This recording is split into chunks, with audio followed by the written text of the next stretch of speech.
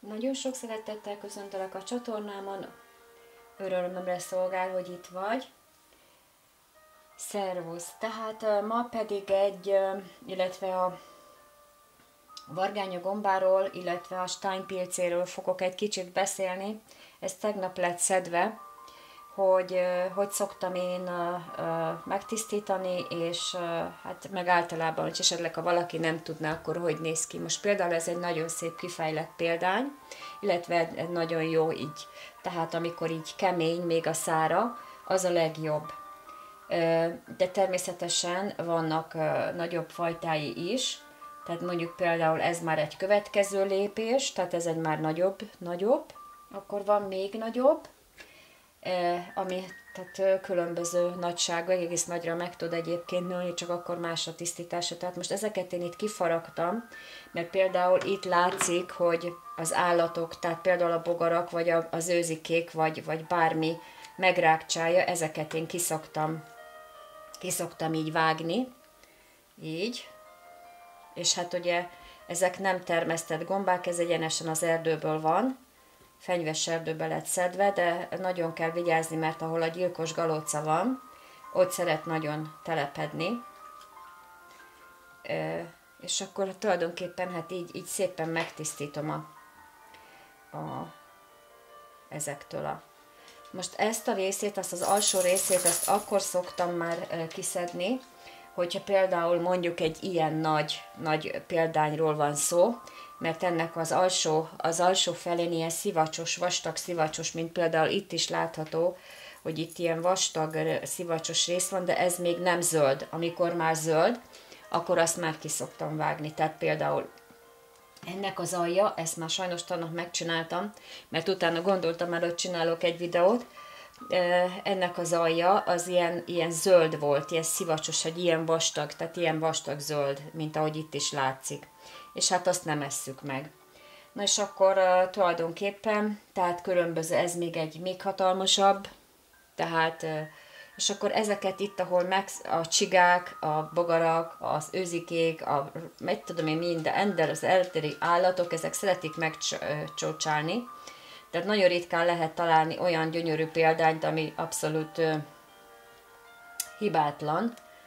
Úgyhogy természetesen a termesztett gombák másképp néznek ki, hogyha azt veszem. Tehát, hogyha látod például ez is megrágtabb, szerintem bogár, vagy nem tudom, hogy mi. És ezeket a részeket én így gyönyörűen így levagdosom. És akkor hát vannak olyanok, amiket így az ember megfarag, mert az egyik fele már mit tudom én, sérült volt, vagy tehát ilyen értékes, nagyon-nagyon értékes gomba, és nagyon-nagyon egészséges. A blogomon is van is egy cikk róla, amit írtam még két évvel ezelőtt, vagy nem tudom mennyi évvel ezelőtt.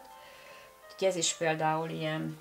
Na tehát a lényeg az, hogy úgy tudod felismerni, hogy egy ilyen tönkön van, tehát hogy egy ilyen stabil lába van, és hát szóval ilyen kemény, nagyon kemény, és hát ilyen őszbarna. Na most ezzel kapcsolatban még annyit szeretnék elmondani, hogy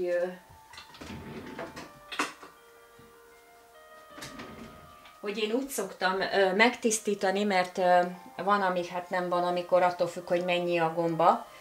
Most mondjuk nagyon kevés a gomba, ezért ezt majd meg fogom főzni, de amikor van elegendő, akkor szárítani szoktam. Most szárítás előtt nem szoktam megmosni.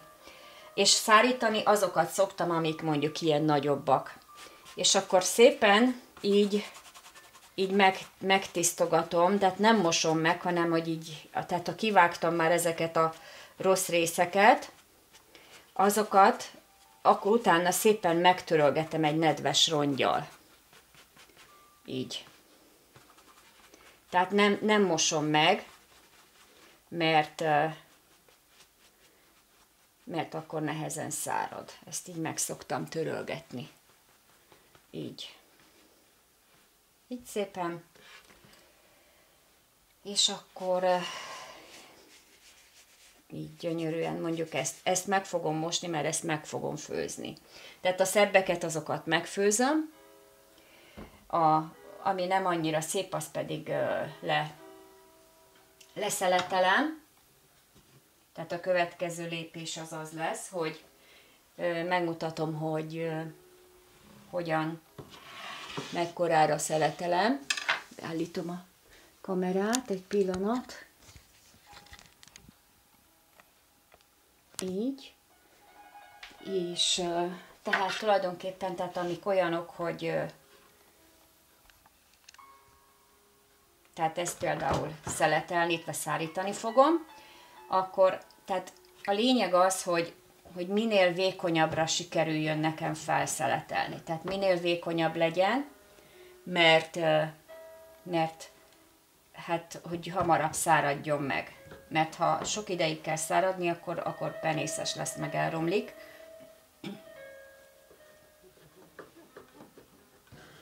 Tehát egy ilyen vékonyra.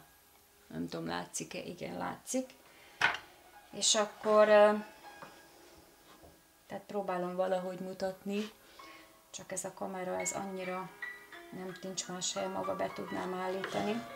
Tehát egy ilyen maximum 5 mm széles, tehát vastagságúak legyenek. Így. Tehát mutatom. Így. Igen. És akkor annyit szoktam még csinálni, hogy zsírt, tehát a sütőpapírra helyezem, és hát nem direkt a napra, de hát az se baj, hogyha a nap megsüti, de igazából meleg helyen,